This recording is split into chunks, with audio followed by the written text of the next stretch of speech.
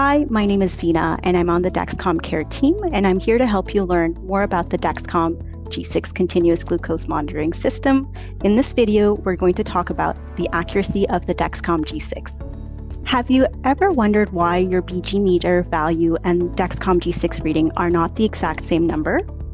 One possible explanation is that a BG meter measures glucose from the blood, while Dexcom G6 measures glucose from the interstitial fluid.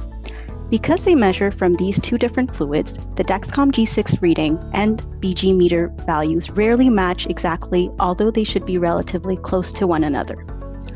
Other possible reasons for differences between a BG meter reading and the Dexcom G6 value can relate to BG meter and strip issues, such as using expired or improperly stored test strips, not using enough blood on the test strip, and not washing and drying your hands thoroughly before pricking your finger.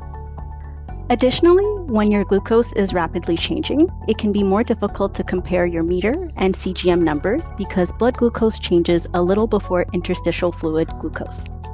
The match should get closer and easier to compare when your glucose stabilizes. Have more questions? Visit Dexcom.com to get help.